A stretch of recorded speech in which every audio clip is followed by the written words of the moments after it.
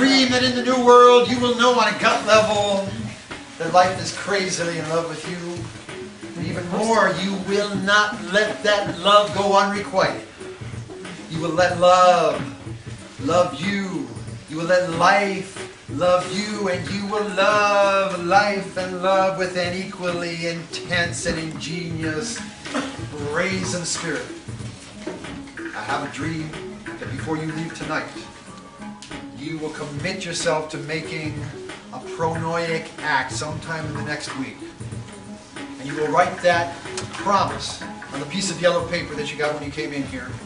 And before you leave tonight, you will pin it to my Beauty and Truth lab coat. Or you give it to me in a pin. And what will your pronoic promise be? Well, you could promise to give a gift to someone who desperately needs it. You could spend an entire day unleashing a torrent of praise and appreciation everywhere you go.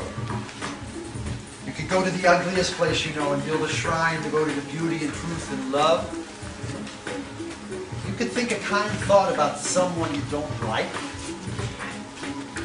You could do as I do and make a sign that says, I love the help, I need to give, please take some money.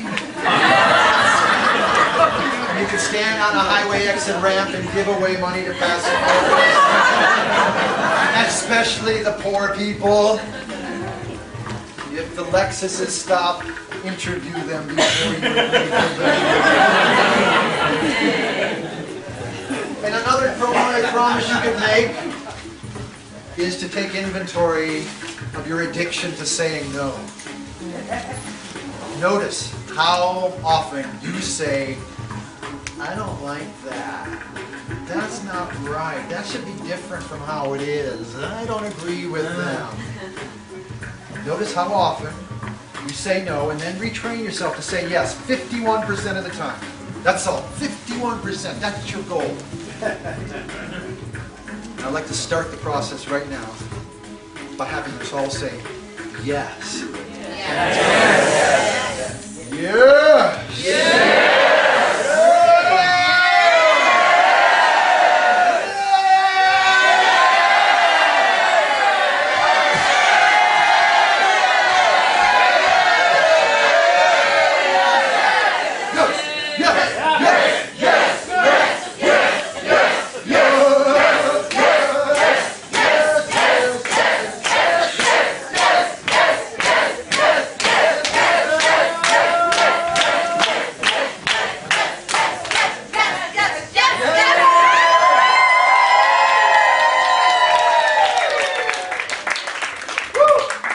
That is Sacred Uproar for tonight.